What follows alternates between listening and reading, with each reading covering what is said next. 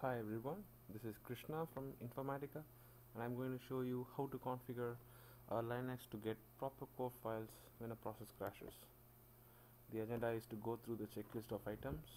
We have 3 items uh, that could help to configure getting the right core files.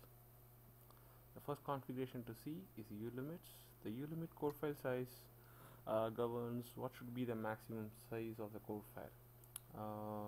Best practices for debugging demands that this value should be set to unlimited so that you get proper full core files. There are two limits that we need to look at: the hard limit that system admins would use to enforce system-wide conditions, a soft limit that a user himself can set to protect his processes from abusing system resources. Uh, Both these properties should be set to unlimited. If the file is 0, no core files will be generated.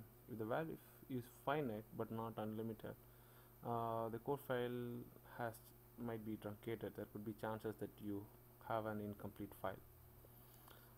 By default, the fresh installation of Linux has core file size limit set to 0, which means that as a part of preparing the system, you might need to set the limits to unlimited. Let's take a look at how the ulimits can be verified. The command is ulimit -a. This shows all the limits, and you need to look in specific for core file size. As you see here, the value is set to unlimited. This shows the hard limit -a and uppercase H, and the same value should be in unlimited. If you have a soft limit, as you see here, can never go higher than the hard limit. Alright, so the second property that we need to look at is a Linux kernel property. It's called core_pattern, and this can be used to change the directory where the core file is generated. You can also set a pattern for the core file name with which the file is getting generated. Now, as mentioned here, if you change the directory, then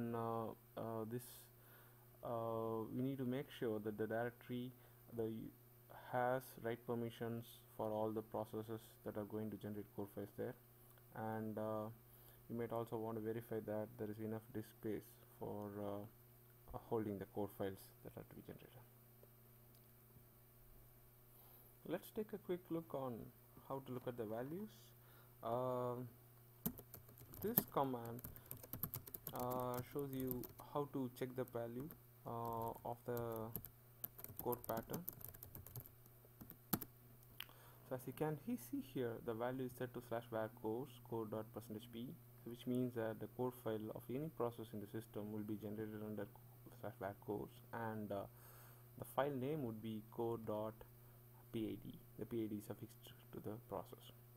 Now, to test if a process can actually generate core in this directory, I have here a user infadmin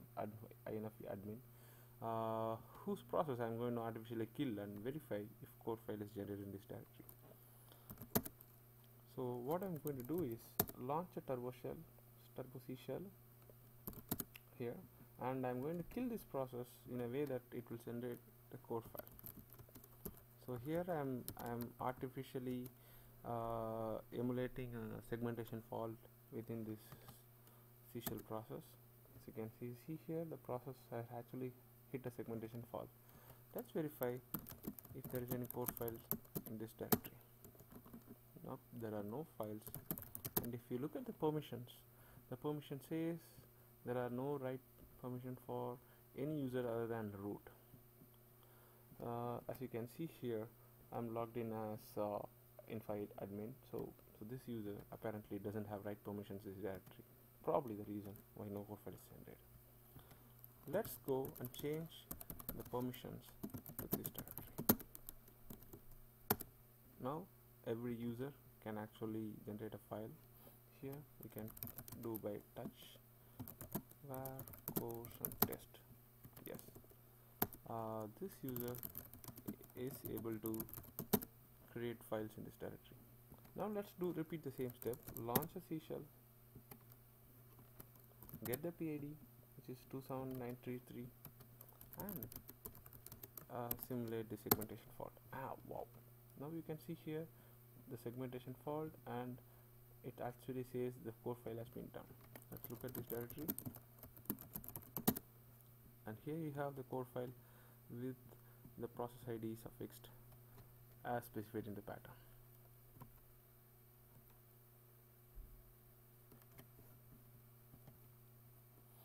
Now let's look at the third property, which is core user speed.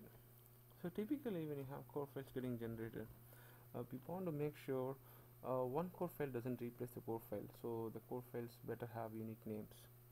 So this property is actually a mechanism to say that always suffix the PID to the core file, so that you have increased chances of getting a unique core file name, so that you don't lose one because the latest one replaced. The default value is good because it says the value is 1. You can check using the same command. Here we at the same configuration, cctl-a grep core user speed, and here you see the core user speed, the value is set to 1, so which means that any core file will actually have the PID attached by default. Now let's also see what's the pattern. On the same machine I have actually changed the core file pattern to make sure there is no %p or the PID attached. So the pattern says it's /var/cores/core. Now let's repeat the steps. I'm going to launch a turbo C shell, get the PID, and then kill the process in a way that the core file is done. Now the core file is done. Let's check this directory here.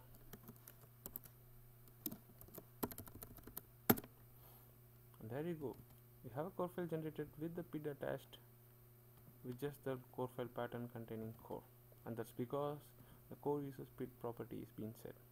If this is set to 0, then when you generate a core file, the file name will just be core and no PID is attached. So this helps creating unique core files and preserving core files for post-mortem even after a bit of time.